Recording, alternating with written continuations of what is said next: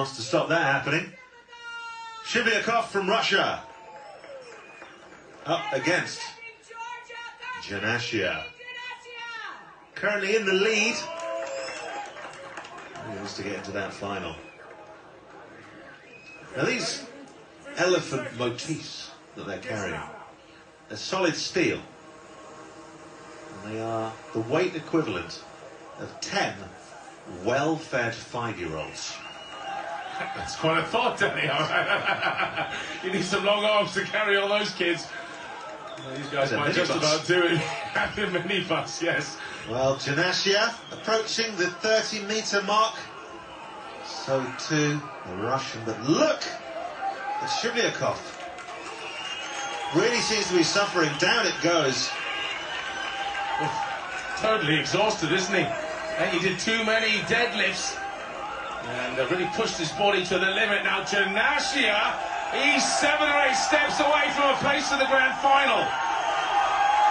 That's it, I think. I think he's beaten Charlene. He knows it. Down it goes. Meaning he will take the elephant carry. And he's straight to the grand final. Nearly 70 metres, and what a roar.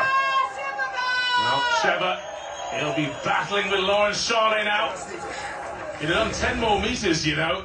He would have been number 2 in the heat, and he would get honours in that last man standing. I think it's Charlene now, though. I hope Sheva's all right, though.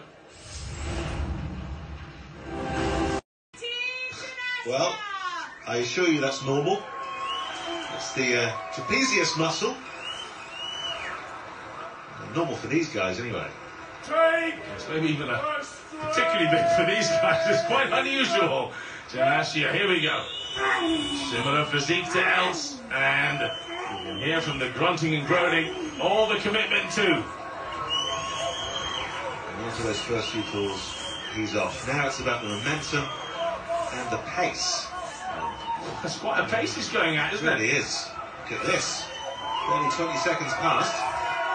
48.14 seconds is what he has to beat. There's a bit of a sway going on.